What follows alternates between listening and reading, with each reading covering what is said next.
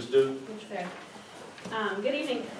I will highlight our existing industry spotlight. Our framed articles were not quite ready for us to make a presentation tonight, but we will definitely have those ready and those businesses represented in March.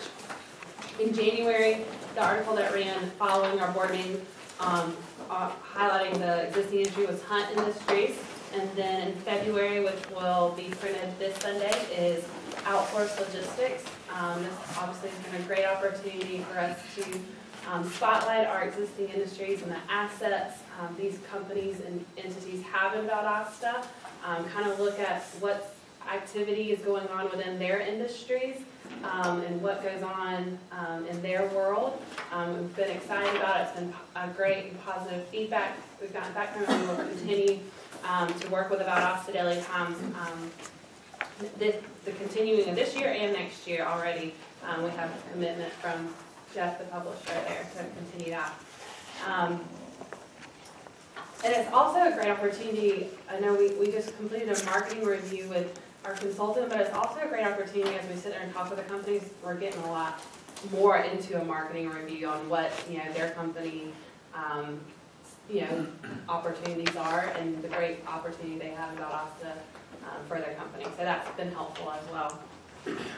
Community outreach, we did attend and represent the Development Authority at the Lowndes County Bird Supper, which was in Atlanta, and had the opportunity to meet with our legislative and representatives up in Atlanta. Also at the same time, the Georgia Economic Developers Association's legislative luncheon took place. We are in preparation for Friday morning at 9 a.m. where we will have a ribbon cutting ceremony for Fussell Tire Service.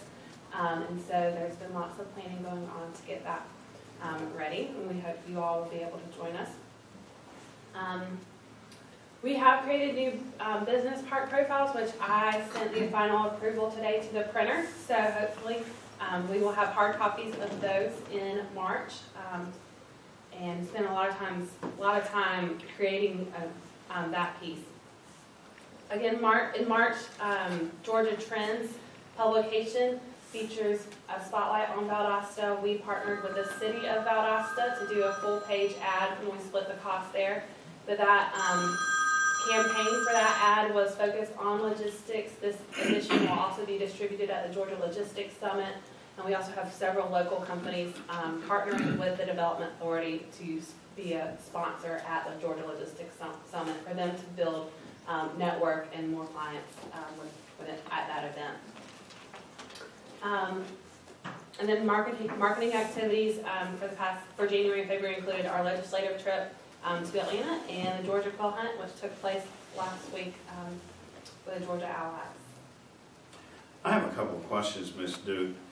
When we look at the year-to-date budget positions on marketing, PR says we're $14,000 under budget. I think that usually in February we get our invoice for the Valdosta Lowndes County Prospector site, and I haven't received that yet, so I think that may be the.